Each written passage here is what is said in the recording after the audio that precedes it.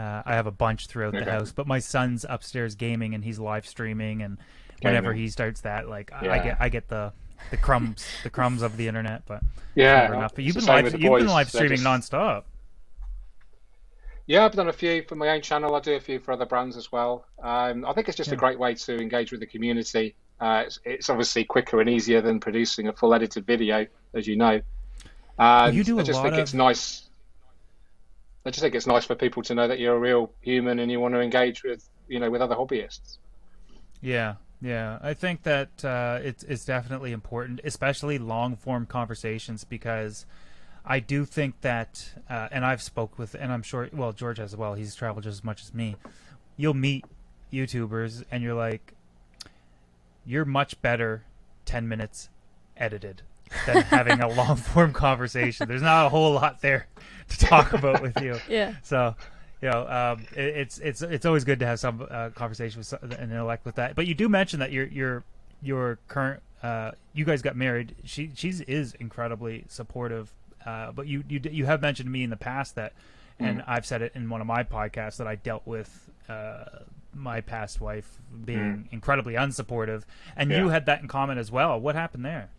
Yeah, pretty much. I mean, it's a really long and deep story. But yeah, I married my ex-wife. I was in the Royal Air Force at the time, and I became really obsessed with aquascaping. I mean, I was balls deep. I was just so super focused, obsessive, just a sponge, and all my spare time was spent, on the hobby and not kind of giving my ex-wife any attention.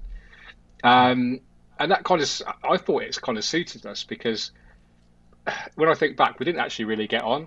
And she had horses, and I was kind of side hustling. So I was in the Air Force full time, but I was writing for magazines and I was doing workshops. I was doing kind of side gigs, and that extra pay would pay for her horses. So it kind of seemed like an amicable thing. But every time I go on the computer, every time I'd be on the forums. This was before Facebook, Instagram, before social media. The old school message boards and forums.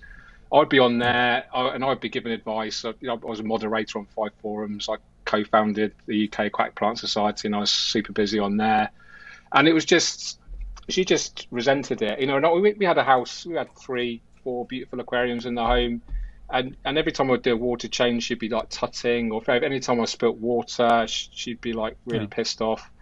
And then, but the ironic thing was, whenever we had guests round, she'd be like, "Oh yeah, look at our beautiful fish tanks. This is what George creates, and blah blah blah." So she'd be like, so proud.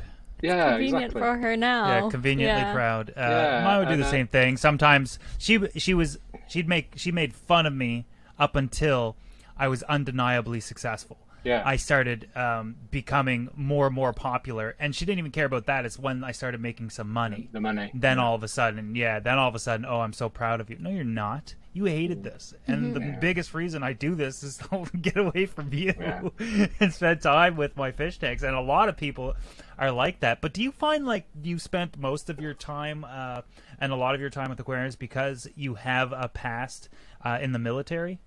And maybe has a PTSD, and this is a way to. Yeah, exactly. I mean, it's no secret that I do suffer from PTSD. I had some really traumatic experiences. I was in bomb disposal in the Air Force. I was attached to an army regiment in Afghanistan, in Helmand province, which is super sketchy. And yeah, I experienced some really horrific stuff, including getting blown up in a roadside bomb and some other stuff which I won't talk about right now. And yeah, that left me pretty traumatized, nightmares. Every time I hear a loud noise now, I want to jump on the floor, and I'm super scared. It's getting a little bit better, but I just found whenever I was feeling a little bit kind of uneasy or a little bit challenged or just not feeling great, I would just do something with the aquarium, whether it's just a water change or creating a new scape, or it's just something that takes your mind away, and actually you're actually doing something positive to change something.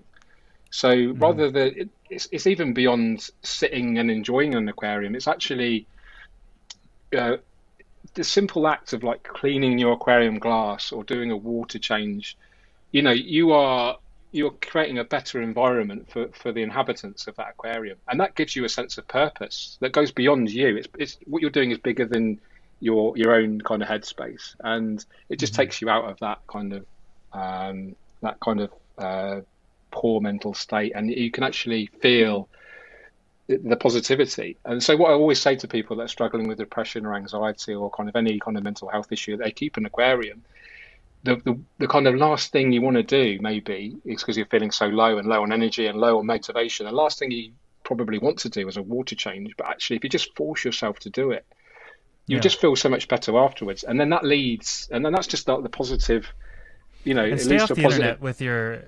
stay off the internet with your fish tank, because you're going to post pictures Yeah. and somebody's going to pick it apart. Yeah. And you Yeah, don't know what kind of day that person's having or Uh-huh. what type of mental issues they have, etc. yeah, The thing that exactly. I found, and it'll be interesting to get your take on this, but what I've found is I was obsessed with aquariums as well. I was balls deep. Any word that came out of my mouth had to be related to fish tanks. I mean, Mm, as soon as I discovered my local club and people just like me and they didn't care about my past or who I was and I could reinvent myself and everything was just awesome. And then I found the community on YouTube and started growing. And then, I had the inclination like, man, what if I got to do this full time? So then, start making money, start being more business related, and then you have all this attention on you, and then the pressure starts. Yeah. mm, And it's like, did I make the right choice? Is this mm. truly what I want to do? On the contrary, I'll never be as talented as this and anything else in the rest of my life or lifetime. So I definitely have to take advantage of it. But